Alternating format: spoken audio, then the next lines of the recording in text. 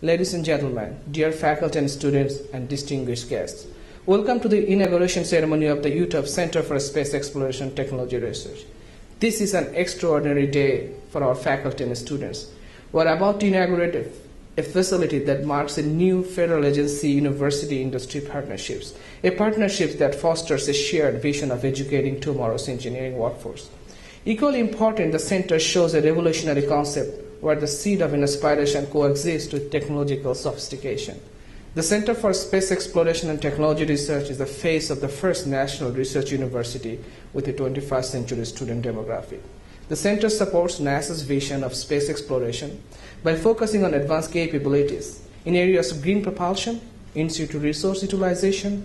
I want to just begin this morning by thanking Dr. Chiduri for his leadership in establishing the Center for Space Exploration Technology Research and for bringing national and even international attention to UTEP and the College of Engineering and Mechanical Engineering Department through his center's activities. And he's done this by developing a vision that embodies these central tenets. Number one is that diversity drives innovation. The second tenet is that collaboration creates opportunities. The third tenet is that research fuels preeminence. But finally, the last tenet that we live by here is that balance secures sustainability.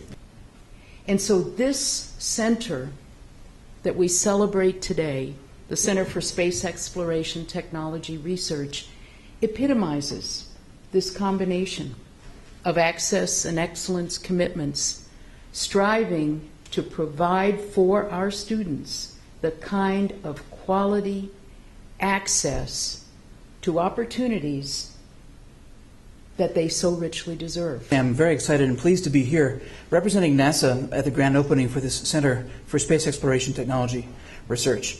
It's a partnership among NASA, the Department of Defense, Energy, and industry representatives like Lockheed Martin.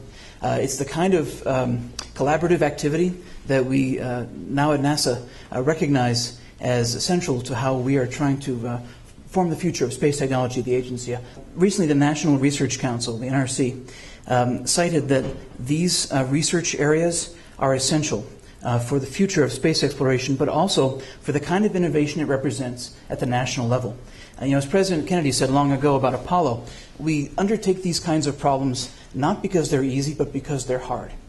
So I thank the university for its work in this area, but also NASA is ready to do its part. We must continue to cast a wide net to bring in the best ideas wherever they can be found, to engage with academia, to return us to a time when we have a trusted partnership with academia, supporting research and students, and also benefiting from the kind of intellectual curiosity and innovation that universities represent for us. That's why it's so exciting to be here for this grand opening, for this inauguration. I wish you the best of success, and again, look forward to future collaborations. So thanks again for the invitation.